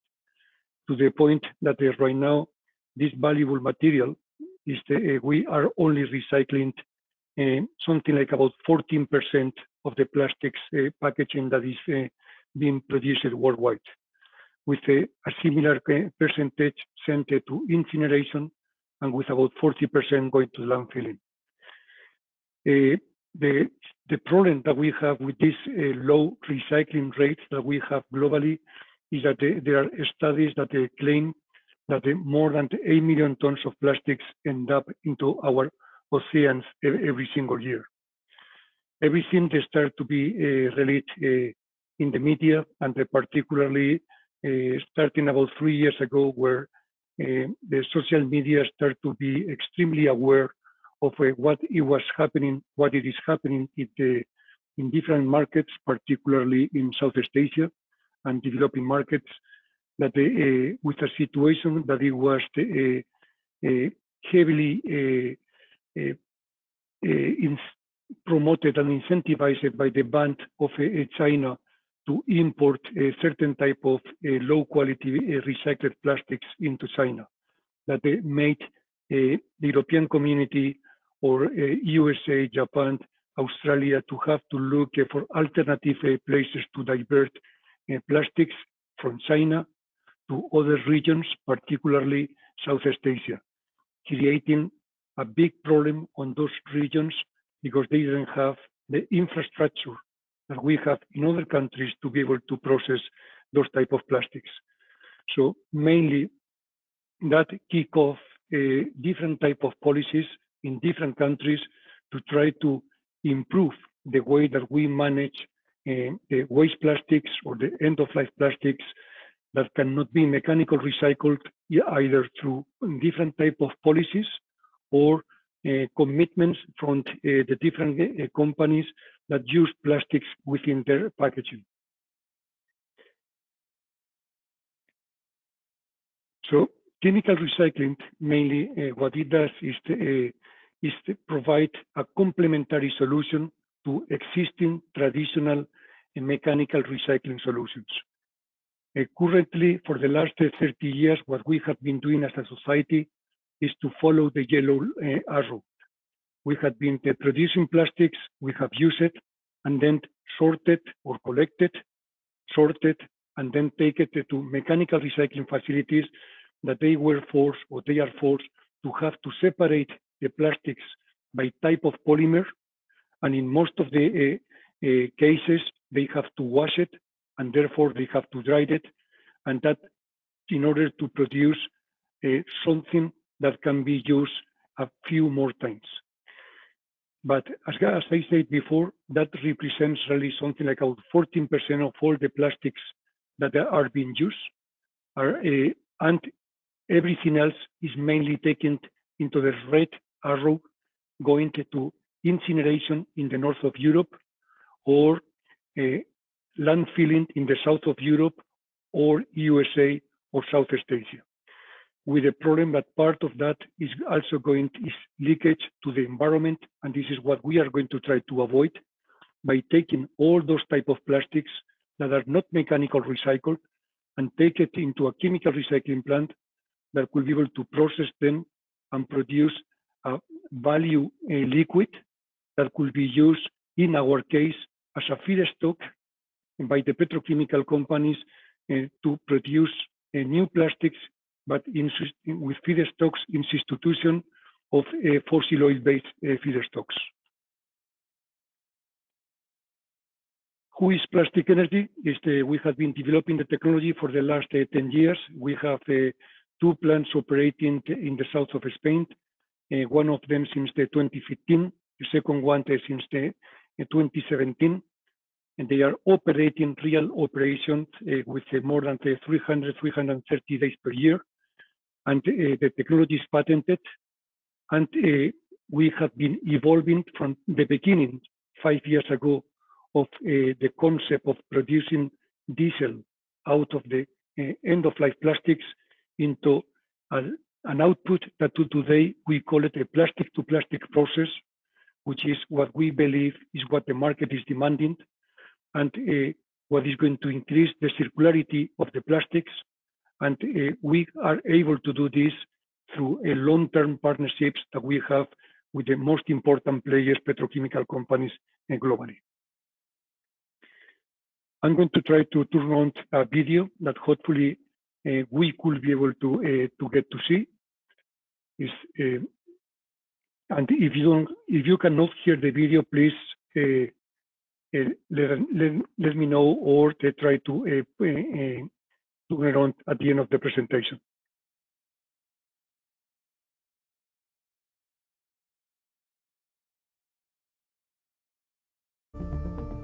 Humans have always developed technologies to improve the quality of living. Plastics have enabled us to reach space, have improved agricultural production, and enabled food and water to be distributed in a more hygienic way. They've also revolutionized healthcare and helped to save lives every day. However, our lifestyle also generates serious problems due to the ways in which we use plastics. With a life cycle of less than 12 minutes, the plastics that we use and throw away every day are rarely recycled and end up piling up in landfills or in our oceans and rivers forever. It is estimated that our oceans hold in excess of 150 million tons of plastic, and that almost 70% of the seafood we normally consume has traces of microplastics. If we continue in this direction, by 2050, there'll be more plastic than fish in the sea, and the situation on land will further worsen. How can we manage this plastic wave which threatens our planet's existence? Plastic Energy has been working to find a solution over the last 10 years. And today, we have good news to share. Thanks to a unique process, we've been able to recycle the plastics no one wants and which cannot be mechanically recycled to obtain taka oil. It's an oil which can be used to produce new plastics or alternative transport fuel with a low carbon footprint. This technology reduces fossil fuel consumption used to create virgin plastic. This is not science fiction, it's not a project or a dream. It's a reality which is already up and running 24/7, 365 days a year at our plants in Almería and Seville in Spain. It allows people to continue enjoying the advantages of plastic while minimizing its detrimental effect on the environment. This is a new hope for plastic recycling which we'd like to bring to the entire world, and a process which has made us world leaders in the circular economy of non-mechanically recycled plastic. It is a great sign of hope that this mechanism has been found, and surely there must be more solutions that the brains of scientists can produce that will help us with this appalling situation. We've created a new technology which is making a big change. A change which on a daily basis inspires and motivates our employees in London, Almería, Seville, and which will enable us to jointly make a difference in a world where using plastic will no longer be a threat. A technology which will help us look after our cherished planet. Plastic Energy, technology to recycle our future.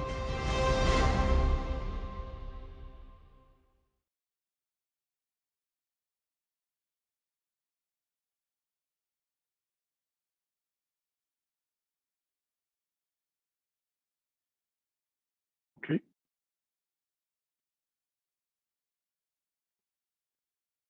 So, can you see the presentation now once again? Yes, we can. Thank you. Perfect. Thank you very much. Okay, so I hope that everyone had an opportunity to have a cup of coffee. The mission of Plastic Energy is really to reduce pollution and by improving the waste management by diverting plastics, increasing recycling, but with a particular focus only in flexible packaging that in order to produce a high quality recycled content for food grade applications. We have signed it with a global commitment with the Ellen MacArthur Foundation in order to process at least 300,000 tons of end-of-life plastics that cannot be currently mechanically recycled, and we are working towards that goal. The type of feedstocks that we can process, you can see it here in the a small picture. We do not have to separate by type of plastics. We can process LDPE, HDPE, PP, and PS all together without any further separation. But we try to avoid and minimize the quantities of PET and PVC. As you can see in the picture, the plastic is heavily contaminated with food and other type of materials, and then we process it and we produce later on like a product that we call TAC oil, TAC, thermal anaerobic conversion oil, which is mainly like a recycled naphtha that can be used as a feedstock by the petrochemical companies in their crackers. The conversion is for every 1 ton of plastics is coming in, we produce something like about 850 liters of TAC oil. The process is very simple. Explain it. Is we process the feedstock coming to our plant through an extruder, where we increase the temperature to about 250 to 270 degrees, and then we take it into one of our reactors that is being heated up by either the synthetic gas that we produce within the process, or at the beginning to turn it on, we need to use natural gas. And then it goes through the contactor, distillation columns, and then we produce the liquids. In this process, something very important for everyone to know is that we are energy neutral right after the extruder. So many people have the belief that these type of technologies are high energy consumers. However, we have to realize that after more than 2 years of operating the plant, we were able to really properly use the synthetic gas produced on the process and be able to apply it to heat the furnaces and be able to avoid or minimize the external gas consumption on the process. So the only consumption that we have in our plant is coming from the electricity consumption of the extruder or the utilities associated to the process.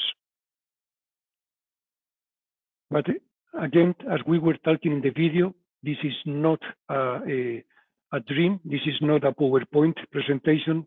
And this is really a reality where we are transforming this plastic waste into a very demanded product, tag oil, that was presented already in Davos in 2019 with a company, with a petrochemical company, SABIC, that processed our pyrolysis oil and produced recycled food-grade quality pellets that it was used by Unilever, Preventions, Walkie Group, and Tupperware.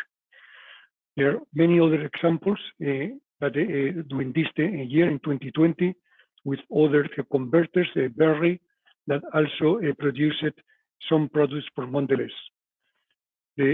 One of the important things is that we can assure the traceability of the process, and that is the whole process is validated and certified by ISCC Plus, and the quantities of how much material comes in and comes out is done calculated with a mass balance type of approach that is commonly used in many other different industries. The beauty of the whole process is that the quality of the naphtha-like type of output that we produce can replace traditional fossil fuels and are being used for full-grade plastic packaging, which is the main market that we are addressing. More applications is we just started last year with the Magnum taps in the selected countries in Europe. Now it's been commercialized globally. Also the NORC packaging, in all the cases, fully certified with ISCC Plus. And now recently, a few weeks ago, it was a great initiative led by the Tesco in the UK that using collecting the plastics from the different shops across the UK, they were processed in our plants and then sold the output to SABIC that was able to produce the polymer that later on Seal Air was able to use in order to produce the packaging for Bradbury cheese. Critical is also to address some of the concerns from the different NGOs is what is the life cycle analysis of this type of processes. We have just finalized a few weeks ago an internal LC8 that it was conducted by Quantis following the ISO standards, and the key points of this LC8 analysis are really that our process in plastic energy has a lower climate change impact than incineration with energy recovery, and also a lower climate change impact than virgin plastics. Our vision that together with the mechanical recyclers, we are going to be able to really reduce the environmental impact of plastics once that we have used them, and with additional improvements that we are going to do in our plants, we are going to be able to even improve the current CO2 footprint of the process. Anyone that is interested in this life cycle analysis, please feel free to download the report from our webpage. We have different plans. I'm going to different projects in the pipeline in different phases of construction, with a first project that is going to be alive in the Netherlands. late 2022, where SABIC is going to be the partner in that project. Then we are going to also developing projects in France with Total. Is in the UK signed an agreement with Billidor to supply feedstock to develop a project in Scotland. And besides the 2 plants that we have in Spain, in Almeria and Seville, we are going to expand the capacity of Seville, of the plant in Seville, and also build another plant in Tenerife. And plus other projects in Southeast Asia, where it's not only a question of managing plastics, but in reality is also improving the collection of plastics. That, as an example, in the city of Jakarta, with a similar population than London, only less than 40% of the waste is being collected. And you can imagine that really plastics is not the real problem. The real problem is the collection of the waste in general. But hopefully, thanks to the plastics, everybody is addressing the problem of this type of cities, and it's going to help to improve the complete waste management, and as a consequence, also what is going to be done with plastics. In Malaysia, we have an agreement also with Petronas and also with INEOS as a partner in Europe. This is mainly the presentation that I have. Any information is our webpage can provide additional input, additional videos and information about our process. And thank you very much for your kind attention today. Thank you, Carlos. So for the final time today, if you have a question, please type it into the questions box now, and we'll just pause for a moment.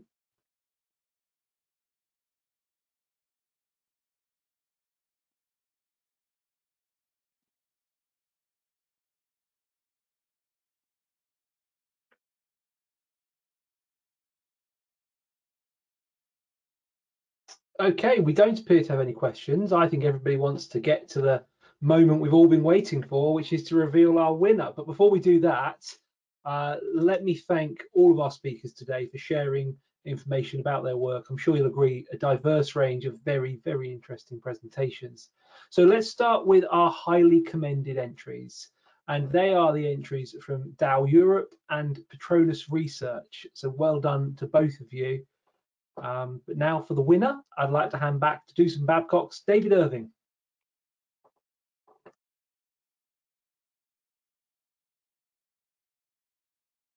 Thank you very much. Can you hear me? Yes, we can. Excellent.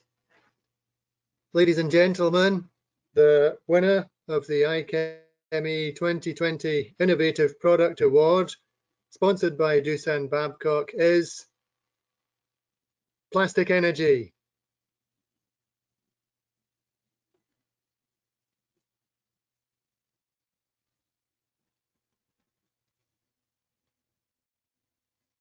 You're muted, Matt. Thanks for pointing that out. Carlos, congratulations. How does it feel to be an IChemE Award winner?